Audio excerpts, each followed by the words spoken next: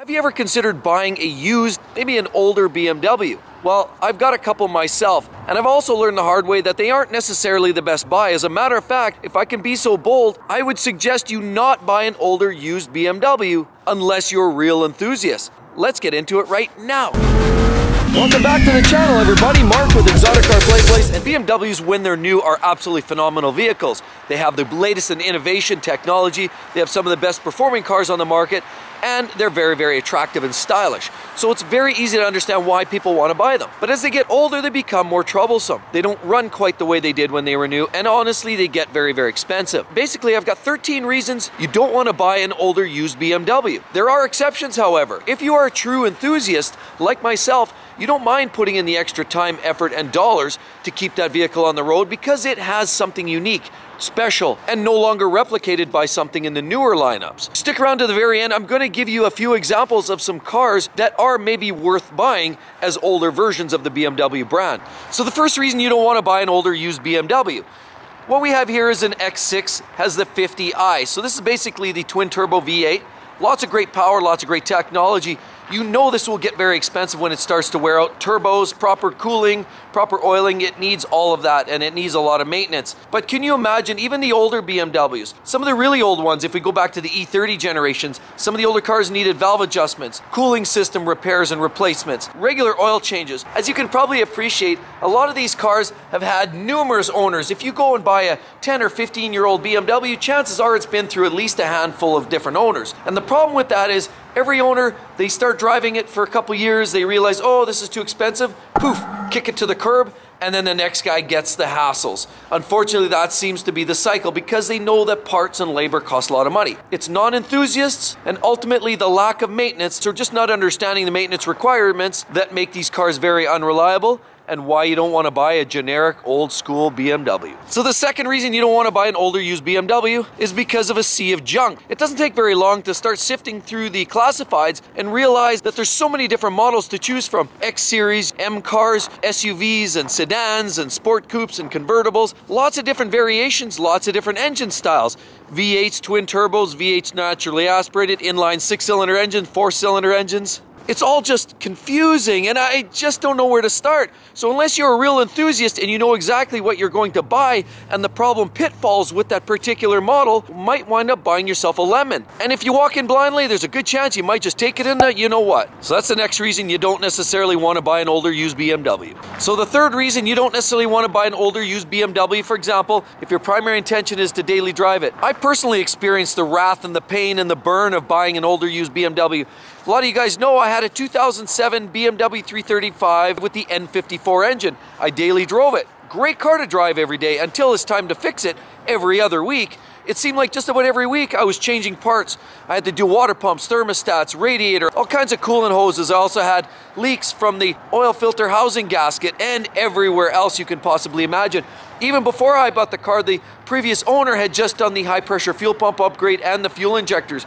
So the cars are notorious for problems, and as you start tacking on the miles on some of these older BMWs, guaranteed to start catching up with you. So avoid those used BMWs if you plan on daily driving it. So the next reason you don't want to necessarily buy an older used BMW, here's a great example. We have an actual late model 750 Li right here, asking $34,995. So yes, it's a $100,000 car now that is only worth about a third of its original value. So what's the point of that? The point is, it doesn't matter how cheap you get the used BMW, the cost for servicing continually escalate. The service shops don't get any cheaper. Their hourly rate keeps climbing, and we're probably $170 an hour for BMW service rates. Parts continue to get more and more expensive, and of course, just because you can get the car for $10,000 today doesn't mean that all the parts and servicing are commensurate of that. No, not at all. In fact, it's still going to cost you like a rock star just to maintain that car.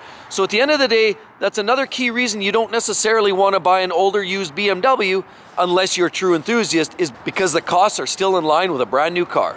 So the next reason you don't necessarily want to buy an older used BMW like this one right here has to do with the fact that if it's got miles on it, significant miles and age, the car is deteriorated. We all know that these cars are often built to very tight tolerances, far more tight tolerances than you'd find in a lot of domestic products, and they're designed to run optimally with those tolerances. Unfortunately, as they wear out, suspension gets weak, steering racks get loose, you get loose suspension bushings, you get loose everything. The car no longer handles like it did when it was brand new. And even if you read all the statistics in the magazines and get all excited about what that car was 15 years ago, sadly, buying a 15-year-old BMW will no longer drive like the Road and Track magazine did way back in the day. So the next reason you probably don't necessarily want to buy an older used BMW is because there's such amazing choices and selections here now. You can lease, you can buy, finance, even if you have some cash, you can buy these great new cars. They have the latest safety features, the latest technology, performance. I mean, why would you want a 150 horsepower 3 Series when you can step into something like this with 550 horsepower? It just seems to make more sense. It always boils down to dollars and cents. Some people, you can get into a lease that can make their monthly payments affordable. I personally think financing is a better way to go, but regardless, there's always options. And if you do a little bit of research online, you'll quickly find out that there's a lot of people that will start to spill the beans on what are the typical failures. So if you incorporate what you can predict as some of the failures along the line, it might just make more financial sense to get into a newer model that you still have some warranty and do it through either a lease or a finance. BMW, break my wallet. That's right, I'm sure you've all heard that before. It's been utilized over and over again.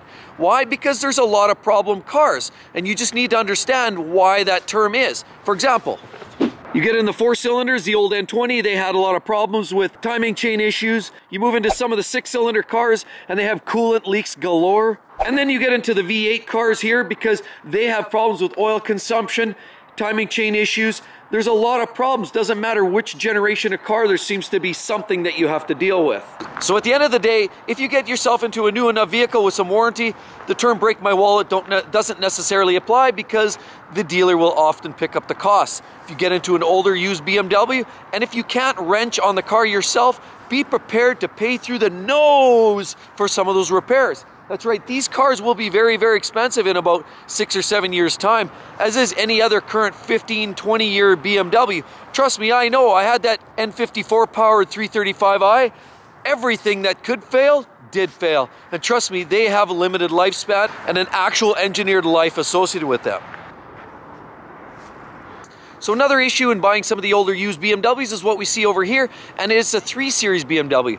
Now, they're great cars. They're a lot more fun than driving a Toyota or a Honda, and even better than a Lexus to drive. 100%.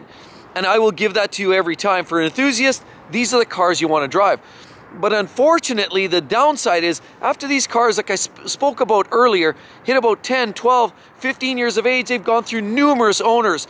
And a lot of the owners are enthusiastic young buyers. Unfortunately, a lot of those young buyers buy these cars, don't do all the right maintenance, they drive the wheels off them, and what you have left is a real problem child. They get neglected, they get abused, and sadly, if you're the next guy in line that buys your 16-year-old E90 BMW, you're gonna pay the piper for that. So unfortunately, the next reason why an older BMW could be a real problem for you is the cost-cutting measures that BMW has taken over the years, where they were able to manage to save $5, $10, $20, maybe $50 per vehicle. Unfortunately now, 10 years, 15 years later, you or me are feeling the burn. Why? Because all the cost-cutting measures associated with the extensive use of plastics under the hood results in lots of cracked fittings, broken water pumps, thermostats, cooling lines that split or come apart, and they leak. That's a common known issue.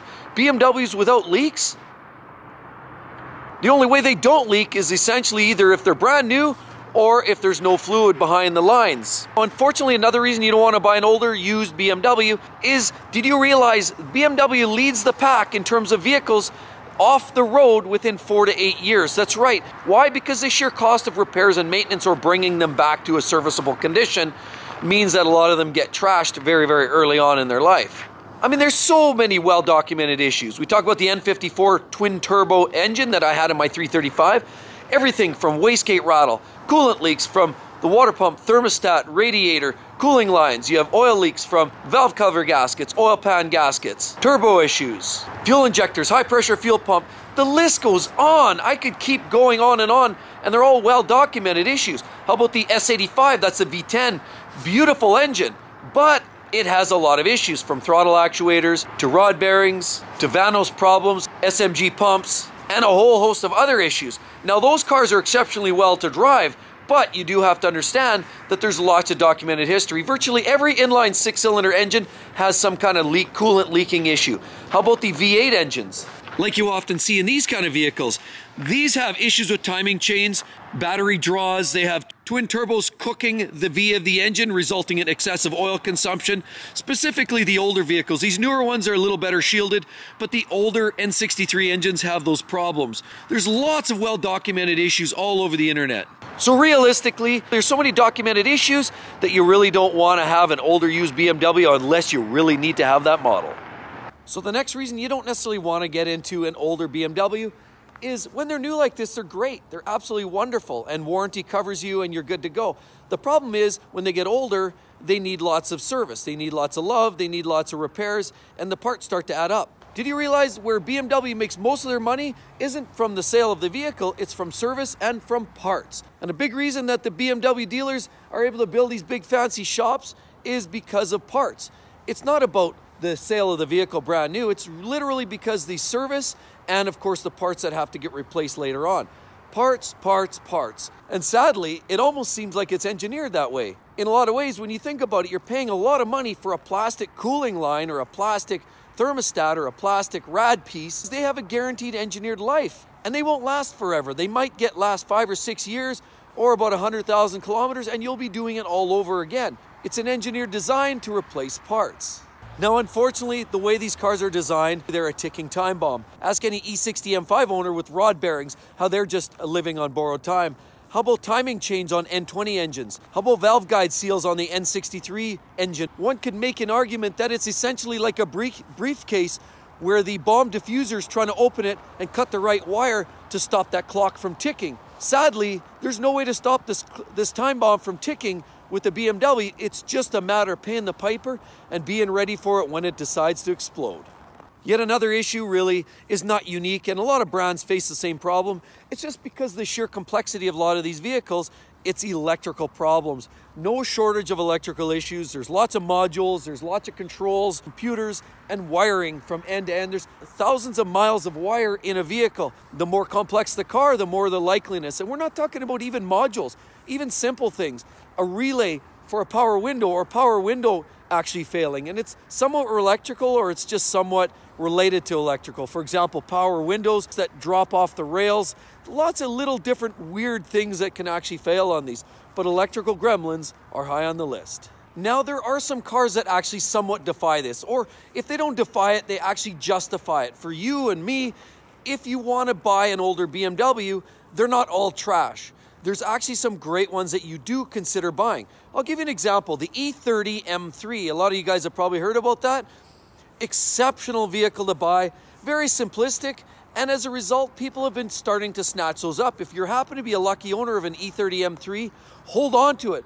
There have been some astronomical trade values on some of those cars lately. So regardless of what needs to be fixed on it, you fix it just because of the sheer value of the car. Another car that's worth it, in my opinion, would be an E90 or E92 M3. They've actually hit rock bottom. The values are low right now, and they are kind of expensive to fix. But I do see that trending upwards.